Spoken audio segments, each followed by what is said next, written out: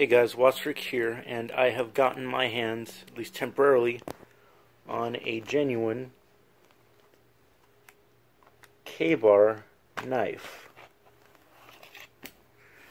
This is actually my buddy's, and he was kind enough to lend it to me to use for a video. Now, this is the K-bar knife introduced in 1942 as a replacement for the World War I era trench knives, which were difficult to manufacture, had limited gripping positions, and had a tendency to break their blades.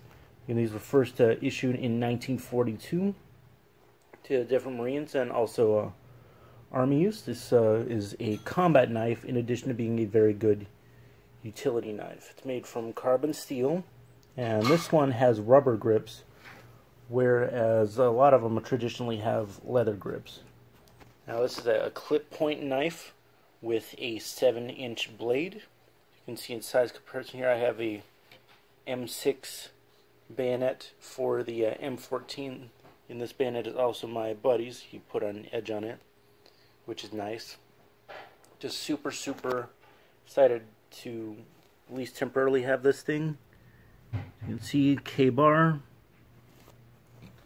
And then this is made in the USA. This is a genuine K-bar, not a Chinese copy.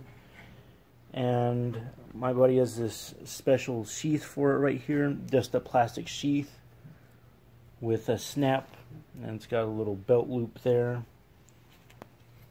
It fits a standard combat belt just fine. He has a MOLLE adapter so you can put it on an OTV or something. It's also got these straps and these screws so you can secure it to a leg, like having in a drop leg kind of position. So let's go ahead and back it up and take a look.